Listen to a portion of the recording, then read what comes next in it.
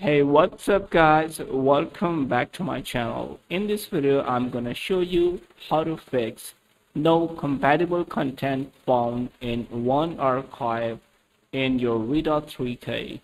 So let's get started. As you can see, I have a file, go to file and install zipper vpk, and this is my game. You can see this one. Whenever I try to open this, so this error is showing again and again. So I close my Vita3k. So this is my game. As you can see, guys, do not skip any part of this video. I show you all settings to fix this error for Vita3k.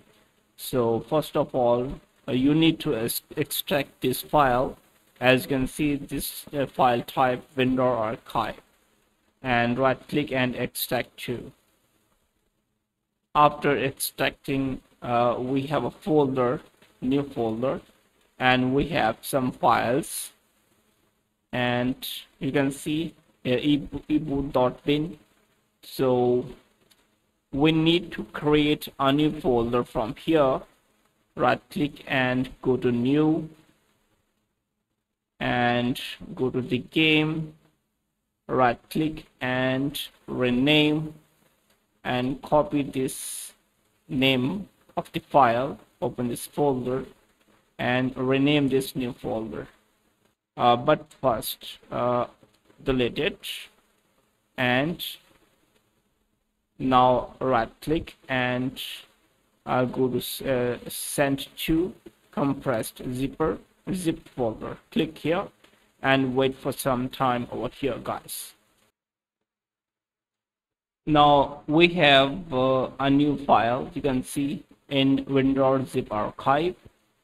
Now go back and rename this file, this folder, copy, open this folder and rename this file.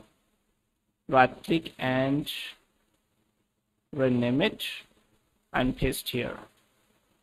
Press enter. Now we have a new file in vendor zip archives. Now open your Vita3k, go to file and install zip or vpk. Select file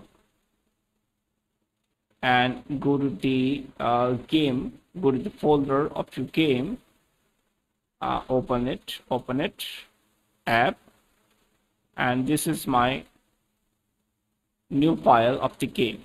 Open it and successfully installing.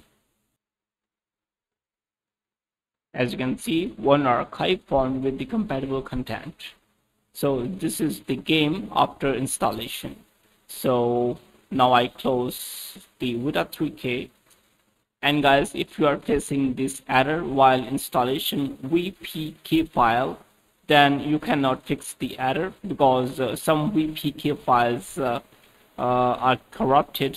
So you can use another file if you are facing the error in your Vita3k. Thanks for watching.